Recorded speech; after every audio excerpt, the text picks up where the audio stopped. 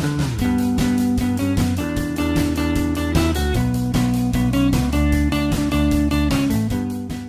would have to say Aaron Rodgers of the Green Bay Packers. He started at junior college, very much underrated, went to Cal, and he's now one of the best quarterbacks in the NFL. And obviously he's a Packer, so I have to love him, but also his story is very inspiring to me. He's constantly underrated and overcoming.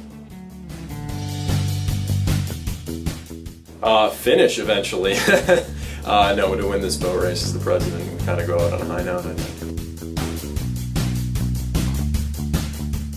Actually, probably the optimism that I can approach a longer with. I can kind of trick easiest person to lie to is yourself, so I can trick myself into enjoying 3 by 25 minutes on an erg. Yeah, I guess I'd have to say Dwayne. It's my middle name, it's my grandfather's name, so it's one of those hillbilly-ish names that invites you to address the person by it, so I am Dwayne.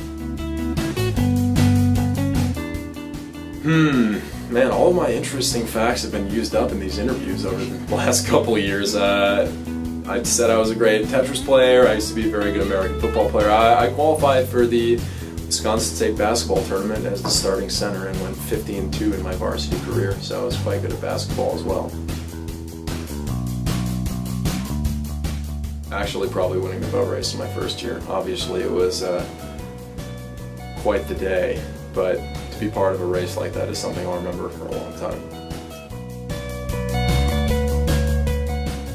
I don't know that I've ever been starstruck necessarily, but I did see the Rolling Stones in concert when I was 18, and they had this big platform that kind of rose up and out into the center of this arena, and Mick Jagger was about 10 feet away from me. That was pretty awesome, but I didn't actually speak to him. So, I don't know that it counts, but it's as close as I come.